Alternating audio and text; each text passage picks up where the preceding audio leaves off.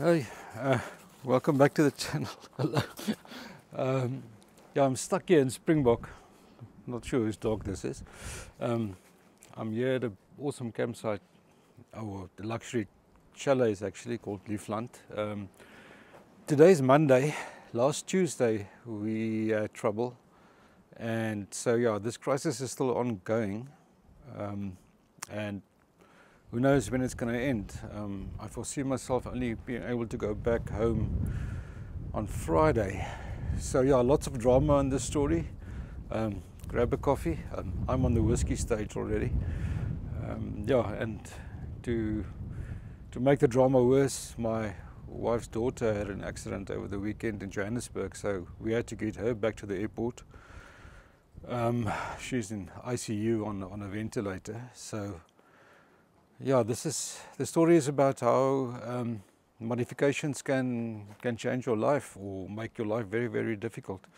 Specifically bad modifications, because the bad modification, that's where your weakest link is. Yeah, I'm going to go inside, so let's continue the story there. Yeah, as I said, grab that coffee. Welcome to the Bushguru family. As we travel Africa, creating and sharing our unforgettable overlanding stories. We are experts in comfort overlanding and vehicle customization. We invite you to join us on our journey or on one of our micro adventures as we help you to create and share your own memorable stories, creating inspiration and unlocking hidden mystical places to a wider audience. For more miles of smiles, please support us on Patreon so we can continue sharing our adventures with you. Oh, welcome to the warm inside of this lovely Liefland cottages. It's really been an oasis for us in this wet weather that we've experienced here in Springbok or in the Richtersveld area. It's 7 degrees outside at the moment, so it's extremely cold. Yeah, coming back to the drama and modifications, I try to do non-engineering type modifications and conversions on the vehicle. So I try to stay away from, for instance, the 95mm rear width correction because of the difference in the axle on the 70 series. So I didn't want to mess with that. I think the engineering that Toyota does on the Land Cruisers it's been tried and tested, so I don't want to mess with that.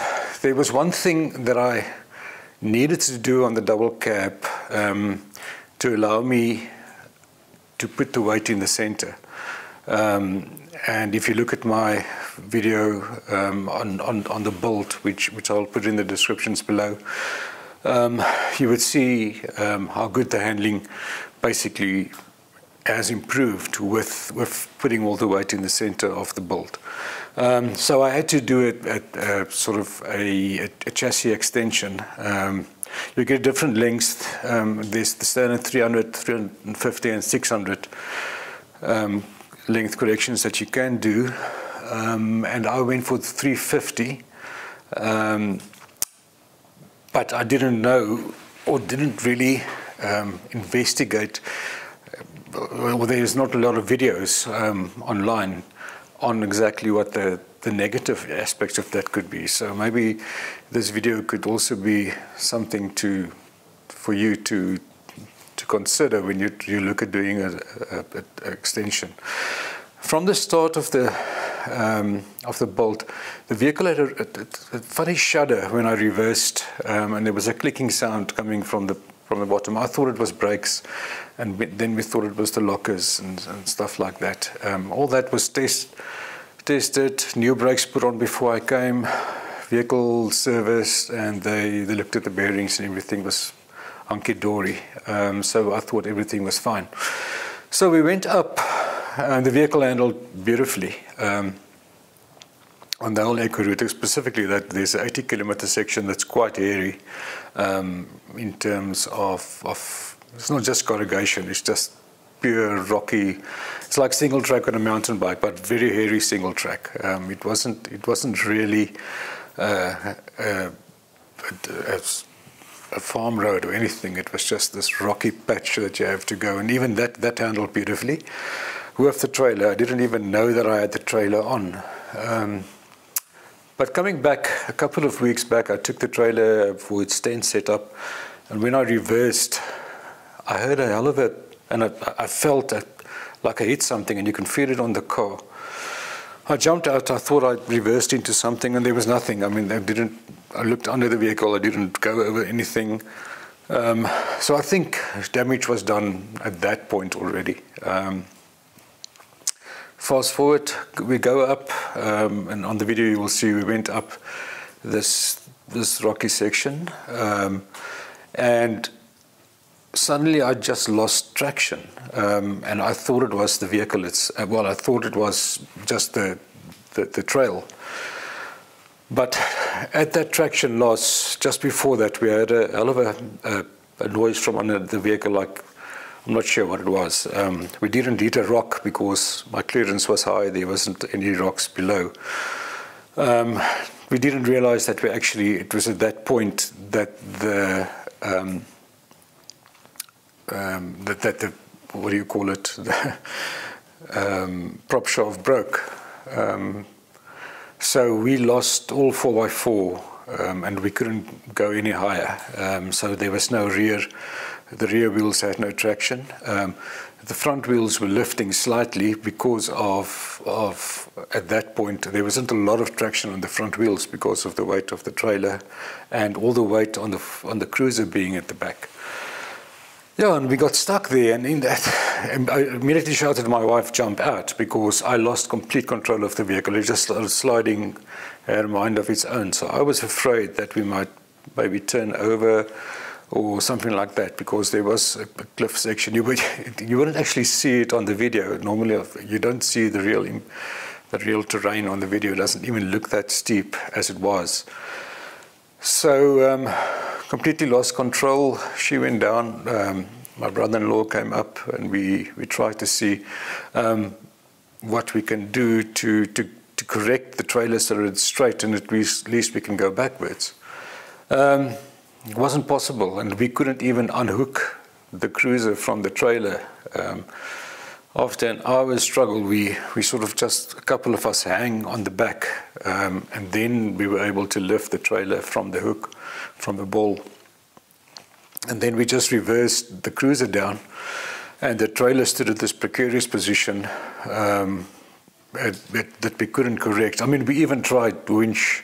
We tried a couple of things. The rocks actually broke on which, because the rocks aren't that strong, or dense in that area, so it was quite brittle. Yeah, and so we were stuck. It was Tuesday evening, and we just decided, okay, let's camp there.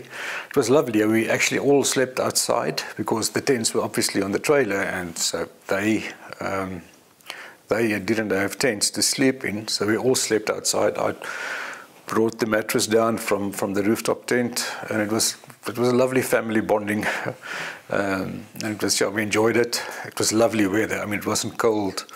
It was quite hot, and there was no wind. So yeah, we enjoyed sleeping outside, all of us, looking at the stars. But every time that you look up to the trailer, you realize there's a lot of trouble.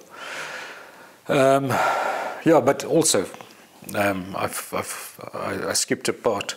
As my wife and sister tried to go and look for help, so they took the only other vehicle we had was the Mercedes, X-Class, which we didn't want to use on the trailer because we were afraid that something might happen to the vehicle also, and then our only other form of escape was sort of gone. And I mean, in the 2 to 3 days that we spent in that valley, at the end of the day, we didn't see any other person, any other vehicle, nothing passed us. So it was really remote. And so yeah, my wife and sister tried to go. They tried to go and look for help, and they stayed away longer than we expected. So we thought they got lost. They were also low on diesel. We were on our way to Steenkop to fill up their diesel. In any case, so we had our mileage planned. And yeah, they stayed away for a long time. My brother-in-law and I jumped in my in the 4x4 in the cruiser, and we went to look for them. And then suddenly we heard this clanking sound at the bottom. And then I looked under and I realized the prop shaft was completely off and it was sort of spinning.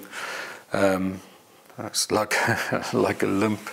Yeah, I said the buffalo was wounded and it sort of was limp in the sand, because that's how it looked, with this big prop shaft just hanging in the sand there. So we tied that with straps to the bottom of the car, and we went back to where the whole drama started. So at least that my two nephews, they were on their own there. So to get the base, that were all there, all the food, everything was in the Bushguru cruiser. So yeah, luckily my wife and sister also made it back, lights flashing for diesel. I had extra diesel, luckily. So we left it for the next morning. The next morning, they went to Springbok to try and get somebody to come and assist us, firstly to get the prop shaft loose, because we couldn't get that loose with the tools that we had. We had all the right sizes of sockets and everything, but we just didn't have that torque that we needed to get those bolts loose, so that we can at least drive with the Bushguru cruiser. And then also to help get somebody to help us with getting the trailer down from halfway up the mountain, or the hill, or whatever you want to call it. And yeah, so they only came back at about 3 o'clock, shame. And the only people they could get was a company called Uitkyk Towing Services in Springbok. Uitkyk, yeah, that really was flippin' expensive, but yeah, they were able to assist us. But that's what else can you do? So they got the prop shaft loose, and then with, I think it was intervention from above, it looks easy, but they struggled really to get that the ball right underneath the tow bar, because you really had to get it right there. You couldn't move that trailer at all. And we got that, and the moment that they had it worked, they just also lost all control over their vehicle. But for some reason, as I said, it was divine intervention. The trailer just fell correctly on the spur, and we were able to tow it down. And we said, okay, they can leave. We will try and find our way slowly back to Springbok, because it was late. We didn't want to get to Springbok late at night. So we decided to stay in the canyon. We found a beautiful spot again. But immediately I realized, I mean, the only wheels that were still working was the front wheel drive. So there was no 4x4. We actually went slightly off track to park the trailer, and we got stuck again. Yes, and we also, one of the tires was slashed on the mountain as we tried to recover the vehicle, still with the Bushguru. So we had to replace tires. So I used my Max Tracks, I used my winch, I used high lift jack, I used all my recovery gear except straps, towing straps, just in that one afternoon, which was quite funny. So we had a lovely evening outside, but I think we saw some indication of leopard again, and very remote, beautiful spot. Beautiful vultures and stuff that we, not vultures, eagles that we saw. Yeah, again, a majestic place, the Namakwa Eco Trail. Next day, Thursday, we found our way back to Springbok. It was raining cats and dogs suddenly. I mean, it went from very hot to very cold within 12 hours. We arrived here at Liefland, and we found a place to stay for the whole family, and we went to Toyota in town. Toyota said, well, they couldn't, it's a custom make, but they assisted us with the trailer to let the trailer stand there, and we got hold of the guys that did the original cab extension. Of course, I wasn't very pleased. But the problem was, now it's a custom thing. We had to get the part back Cape Town so that they can work on it. So we send it through Thursday afternoon, hoping it was overnight. Today is Monday, and it only arrived in Cape Town this morning. So now it's an issue of getting the right links to them. They don't have, for some reason, I'm not sure, they built it, but they don't have any engineering plans of it. So now they actually need the vehicle again.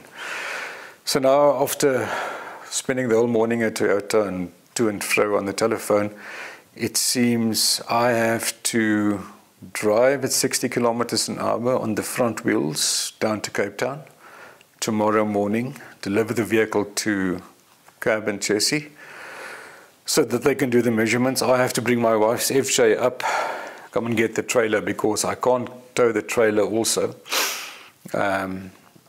So yeah, that's where we are at this stage. As I said, over the weekend, Saturday morning, we were down in Namakwa Bay because my mother was coming up with her little Mazda 2 Series to Namakwa Bay, and the whole family would meet there. So we actually drove at 60 kilometers an hour. The 180 kilometers there took us over 3 hours. And then Saturday morning, we heard my wife's daughter, my stepdaughter, had an accident. So sure, I had to take that Mazda 2 Series, drive down to Cape Town, get my wife to the airport. She can fly up to Johannesburg to be with her daughter, who was in ICU at this stage still. And then that next morning, 3 o'clock, I drove back to Namakwa Bay,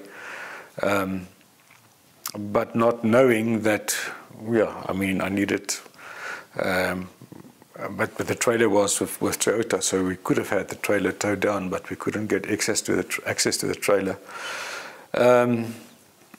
But we also hoped that we could actually get the part here and not have this driving down 2 or 3 times. So yeah, that's where we are. As they say, modifications. That's your weakest link in any 4x4, and I think I found mine. Now, hopefully, we can use this lesson with the guys that built that modified the prop shaft, so that they can make a stronger product so that I can feel more secure and have confidence again, because at the moment I don't have confidence in that part at all. So only time will tell if they can do it better this time. But yeah, it made me think a lot about modifications. So I'm going to do another video on basically in with the bolt and what I would have done otherwise. Yeah, this is definitely going to be in there, not as long, but yeah. Thank you for watching, and I'll keep you updated on the Instagram channel if we made it, trailer, everything back to Cape Town. I guess this whole operation would end on Thursday this week, when I'll be able to have the trailer also down in Cape Town. So yeah, thanks, and yeah, good luck with your 4x4, and hopefully it's not as dramatic as this one. But yeah, it was still an awesome trip. I can't wait to do it again. Thanks.